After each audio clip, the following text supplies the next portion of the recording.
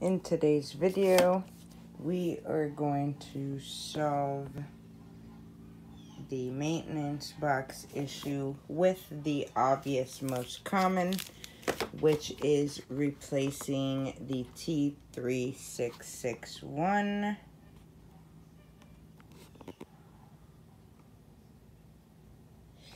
And I'm just going to replace it until my ink chip resetter comes in. I bought a couple of these. Front of the printer, off to where the label is. You're going to raise it. There is a screw you're going to unscrew.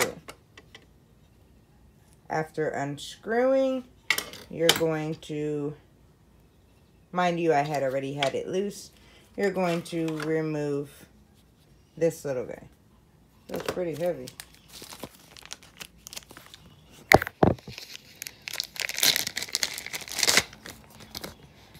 And just how you check it out, chip in, you're going to replace. Hit next, hit done. And I'm really nervous, people.